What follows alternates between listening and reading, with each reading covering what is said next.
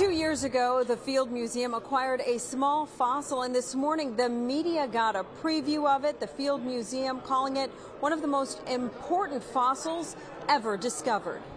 The Field Museum is becoming one of the few places on Earth to see one of these fossils. It's called Archaeopteryx, with feathers, hollow bones, clawed wings, 50 tiny teeth, and a long bony tail. It's one of the earliest known dinosaurs that also qualifies as a bird. This morning, the Field Museum unveiling the fossil to the media, saying that while small, it packs a huge punch, since it's simultaneously a dinosaur and the earliest bird known to science, helping provide proof of Darwin's theory of evolution. This is without a doubt one of the best specimens of this important species that has ever been found, and it is such an honor to have it here at the Field Museum and to be able to study this incredible specimen with my lab.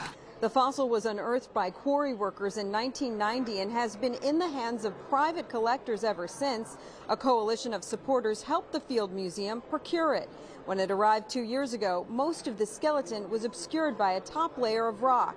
The Field Museum says this is the most important fossil acquisition since Sue the T-Rex, drawing out the governor, Chicago's mayor, and the Cook County Board president. I am immensely proud of the Chicago Archaeopteryx, which helps solidify this city and state as a global center for paleontology. The fossil will go on public display tomorrow, but it will be removed in June temporarily as the Field Museum prepares for its permanent display in the fall. Watch breaking news on YouTube. Subscribe to ABC7 Chicago Eyewitness News.